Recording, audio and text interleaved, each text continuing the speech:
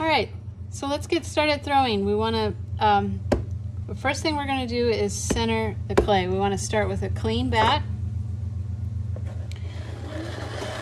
And three things I really want you to think about while we start are the position of your body, the speed of your wheel, and the amount of water you are using. So when the speed of your wheel, when you are throwing, when you're centering, you want to go a little bit faster like this. This is full speed. This is too fast for just about anything. You can go that fast when you're cleaning off the wheel if you really want to give it a go, but there's really no need to go full pedal down. You're controlling the speed with a pedal that's on the floor. You'll see it when you pick up your wheel. But all the way down, just like a car, if you go too fast, you lose control. If you go too slow, you're not going to get anywhere. So you want that nice, you don't want to go too slow unless you're doing some detail work. That's helpful. But you want a nice, strong medium for centering the clay. Now your body, you want your body as close to this wheel as possible. My wheel here, I'll do another video with the wheel on the floor, but this wheel is raised up a little bit. If you feel like that would be more comfortable, try to find some cinder blocks or something sturdy to set your wheel up on. You could do it so that it's kind of waist high, or you could do it a little bit higher so that you could stand and brace your back against a wall and throw. I have mine kind of halfway up here, so make sure your body is comfortable. And what you want to do is you want to scoot your, so let's see if you can get it.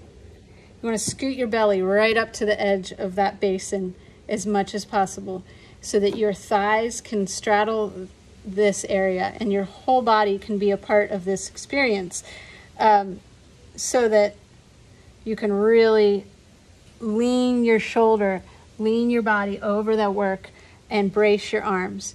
If you are, sorry about the dizziness, if you are out here away from the wheel, your arms don't have any control. Your elbows are up in the air, and then the clay is gonna be pushing you around. You want to be over that clay and to give it strength and to have your body as condensed over that clay as possible and as braced as possible so that you're pushing the clay to the place where you want it to go rather than it pushing you around. If it's pushing you around, check your body. Make sure your legs, the inside of your thighs are touching the side of your wheel, and your stool or whatever you're sitting on is close as possible to the wheel, so that it's just right in your lap. Put you back here. All right. So you have your ball of clay, and you want just a little bit of wetness, barely any to start. Okay, wetness, just to go over wetness too before we start. Your clay is absorbing that water as much as possible. It's gonna dry out your hands. You're gonna want to use a lot of lotion this semester. You're gonna feel it. It's gonna try to pull moisture out of every part of you. And it's also gonna soak up any water you add to it. So there's only a limited amount of water that this clay can soak up before it starts to lose its stability and become more like yogurt instead of, working with a solid structure. Okay, so you want to toss your ball down into the middle here and kind of just pat it before you start the wheel at all. Now, you always want to start the wheel before you touch your hands on the clay. If you are taking time and throwing on the kick wheels outside of the studio at all, you want to kick the wheel. You want to brace your left foot, kick the wheel with your right foot, and then get your right foot braced again before you touch the clay. Don't try to touch the clay while you're kicking the wheel. That's just a side note for anybody using those kick wheels. Okay, we've got our ball here. We've patted it down. I've got moisture on my hands, not a puddle, no puddles of water, just moisture so that if I don't have enough moisture, the clay is going to want to stick to my hands. And then I have, if you are right-handed, your wheel should be going counterclockwise. There is a switch by the on-off switch on the front side of your wheel, and if your wheel head, if it got knocked during moving or something, play around with that switch until it's going counterclockwise. If you're left-handed, it might feel more comfortable for this whole thing to be the opposite, going clockwise, and use the opposite hands that I say. But if you are right-handed, which is how I'm gonna talk through this, do what I'm doing. If you're left-handed, just do the opposite. Okay, so to start off, my wheel's going counterclockwise. My ball is solidly in the center. My left hand is going to be either braced on that basin that is around your wheel head. The basin that collects the water, is around that wheel head, and then you should be low enough too, if you keep your wheel at the same height, to brace your arm either in the crook of your, like the little crook of your hip, or on your thigh. So make sure your left hand is braced, and then you're going to use this part of your hand for this part of it a lot. So I'm going to cup it, and the ball of clay is going to come into this space. And then I'm going to kind of use my right hand. I'm still bracing it. I'm still keeping my elbows close to my torso, not out like wings. They're tucked in. And I'm going to use this part of my right hand. And the first thing I'm going to do is press down and compress the clay to the head of the wheel so that it doesn't move. So I'm going to do a couple compressions. I'm starting in the middle with my right hand. My left hand is the same the whole time. Starting in the middle with my right hand and kind of sliding down that hill while still kind of pressing towards this middle the whole time. I'm not giving it so much force that I'm going to press past the middle. I'm pressing down and going down the hill of the clay, and then kind of using my pinkies in the bottom palm of my hand to kind of just make sure that clay is sealed to the bat. If you pull up right away, the ball is just going to come right back into your hands and away from the wheel.